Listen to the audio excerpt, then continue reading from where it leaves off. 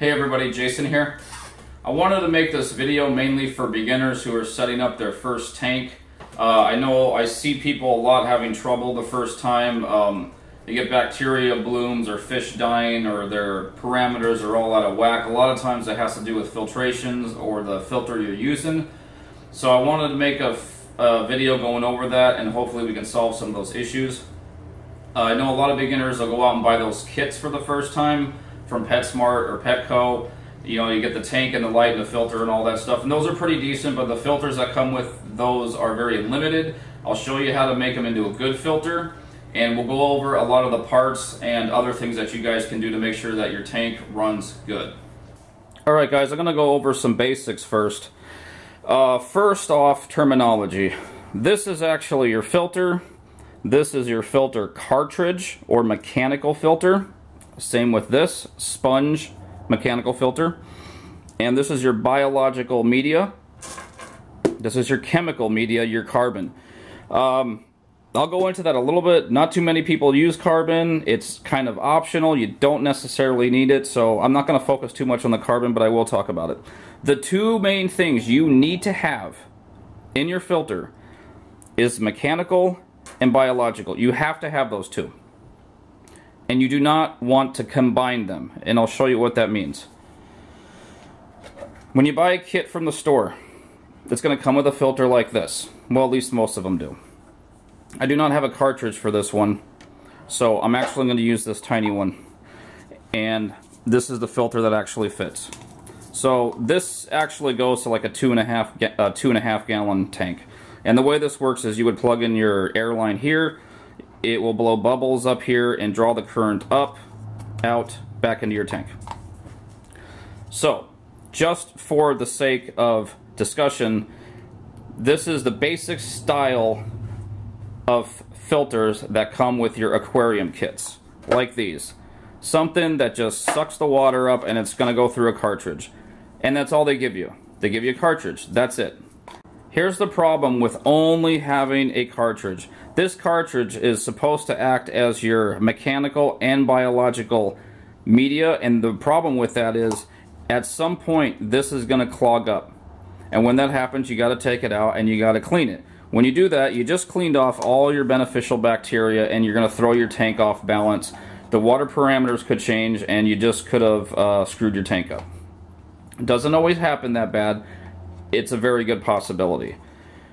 Even with something like this simple, the one way you can make this an awesome filter is take your biological media. And what I've got here is lava rock. Just basic lava rock. You can get it at your hardware store. It's a great media for beginners. I got this stuff. It's about $4 for like a 20-pound bag or maybe a 10-pound bag, but you get a lot. And all you have to do is take some of that rock. You're going to have to sift through and get the small stuff. And you would fill it up, and the lava rock just became your biological media, just like that. Just doing that alone will eliminate so many issues in your tank. And so this is what you do. This lava rock you don't ever throw out, you don't ever clean it.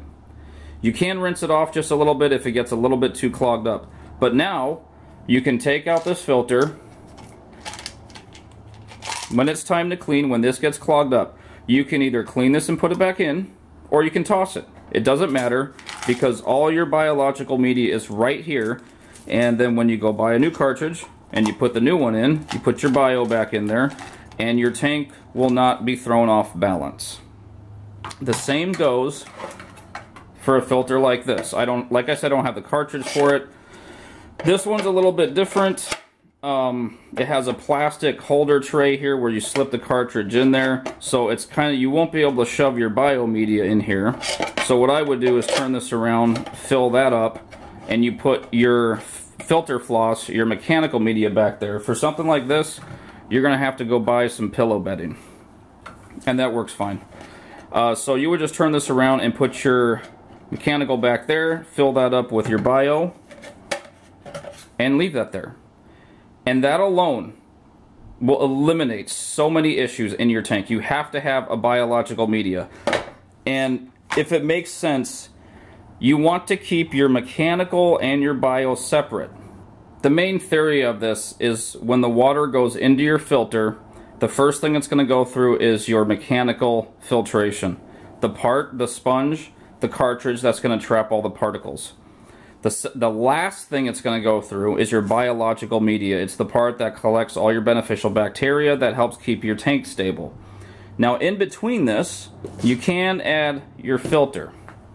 This will be a filter that you customize. You can't necessarily do that in a ready-made like this. This type, if you can see through here, the filter comes with carbon inside of it. So if you were to take a filter like this and set it up like we did with the lava rock, you already have carbon in there. If you're going to customize your own filter, whether or not you add the carbon, that's up to you. But like I said, you have to have a biological media in your filter that is not removed from the filter. You can remove it to clean it. I mean, you can't remove it to throw it out. And you cannot continue to use these over and over and over and over again, which is why you have to have a filter where this always stays in and these can be replaced. Okay guys, here's an example of what I was talking about. Here's a picture of that filter up and running, where you actually have the filter floss, the mechanical filter in the back, the water comes up, all the particles get caught there, and then the water goes over the biomedia back into the tank. Another example, here's my 20-gallon tall that I got up and running. I have a completely customized sump that I have made. I know this might be a little technical for you beginners, but it's actually very simple. This is a power head right here.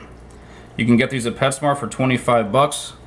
This particular one pumps 118 gallons per hour, and it has two spouts.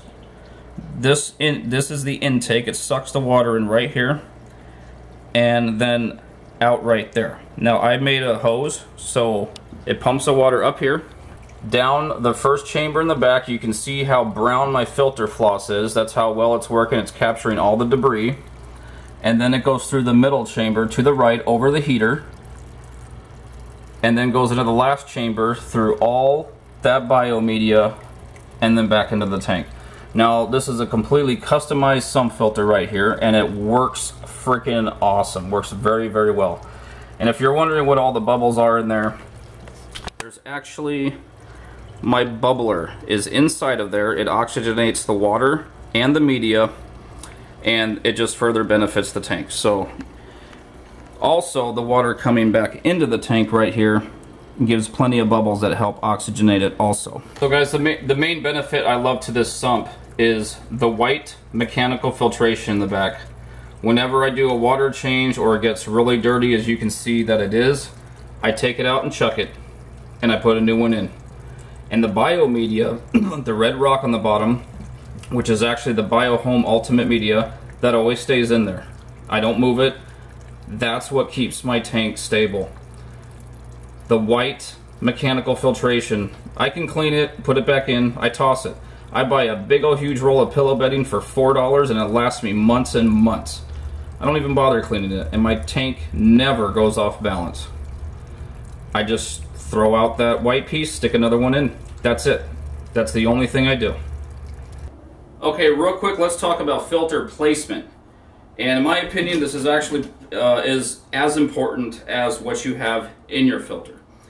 This is a standard 10-gallon and a 20-gallon long. These are a fairly common size even when they get bigger. The 20-gallon tall and 30-gallon talls are just about the same shape the bigger they go.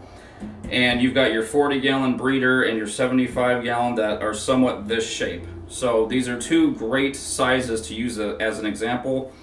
Okay, so for a 10-gallon, you can pretty much place this anywhere. Not really a big deal.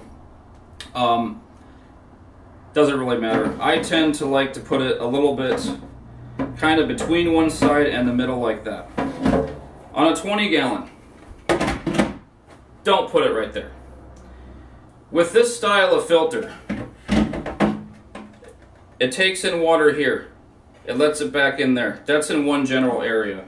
If you put your filter right here, you're basically only going to be circulating and filtering half your tank. The water over here will eventually get over there. It could take a couple of days.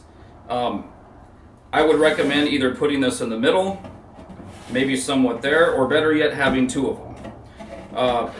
I don't like these filters. These are called HOB, hang on the back filters. I don't like them because they intake the water and release it in the same general area. On my sump I just showed you, it takes water out from one side and puts it back in the other. That creates a constant flow of the tank and you're filtering all the water.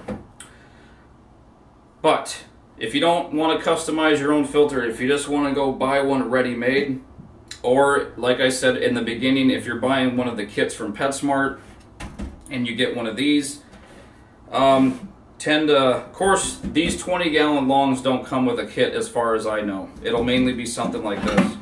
So if you can, try to place it more in the middle. If you have a tank like this, don't put it there. Bad idea. This is a filter made by Marineland. It's a Power 350 Penguin Bio Wheel filter. I have personally owned one of these. Highly, highly recommend them. This is your standard hang on the back filter, except you've got two ports. You do not have to add biomedia to this filter. Here's a pic I tried to find of an open view of this filter. You have your two filter cartridges right here, and instead of piling lava rock into there, these wheels collect the beneficial bacteria and they turn as the water comes through. Over time they may get stuck and not turn very well, doesn't matter. The fact is, these wheels, you don't ever clean the wheels. You can clean these all you want, chuck them, replace them, do whatever you want. The wheels you never replace, just like the lava rock, the biological media. This wheel acts as the biological media, and it works. I've owned two of these on a 75-gallon. They worked very well. I still don't like the hang on the back filters, but I would highly recommend something like this. If you go and purchase something like this, you don't have to add any biomedia. This is your biomedia right here. One last quick thing before we end this video. Two major key components to setting up your new aquarium is bacteria supplement and water conditioner. More than likely, if you buy a kit, they'll come with these. I don't know if they actually come with the bacteria supplement. I think it's like an enzyme stress reliever. I don't remember. But to make sure that your filter and your aquarium properly starts its cycle, add bacteria supplement and water conditioner according to the directions, and make sure you add both of those with every water change. You can also start cycling your filter with ammonia and some other things. I'm not going to go into every single little detail. Like I said, I'm going to keep this really short, simple, and basic. For you beginners, you're starting up a tank, these two will be your best friends. Always add this. The bacteria supplement will help establish your biomedia that we talked about, the lava rock. This will help jumpstart it. And this water conditioner is going to take out chlorine and chemicals and all kinds of things in your tap water. I would do some research on your tap water and see if you can find out exactly what's in it. I'm in Oregon. The water here is pretty clean to begin with, so I don't have too many issues. Okay guys, that's the video. I hope I explained everything properly. I know I didn't get into what to do with carbon. It's not really that big of a deal. It's not mandatory, but I hope I explained everything properly. If you guys just stick to some of those guidelines, try to keep your mechanical and your biofiltration separate, your two parts of your filter. If you can try to keep those separate, so where you can clean one and then the other one stays in your filter, you will eliminate a lot of issues. I didn't go into the whole cycling process of the tank, the nitrogen cycle. That can be very complicated and confusing. I just wanted to keep this short and simple on how to set up a filter, maybe where to place it on your aquarium. Okay, so whether you're going to build one or buy one, I hope this helps you out. Understand these are my viewpoints based on my experience. A lot of other people will have different opinions. That's fine. After having a sump on just this 20-gallon, making my own acrylic sump, I'll never go back to buying a store-bought one. Once you can customize one and see what you can do with it, it's awesome. I would highly recommend watch a bunch of videos on YouTube on making custom filters. You'll see what I mean. Really doesn't matter. A hang on the back filter, a canister, a sump. There's videos everywhere on how to customize one, how to make one from scratch, all of that, and it's really fun. It's a great learning experience, and to me, the homemade filter is the best one. So, thanks for watching, guys.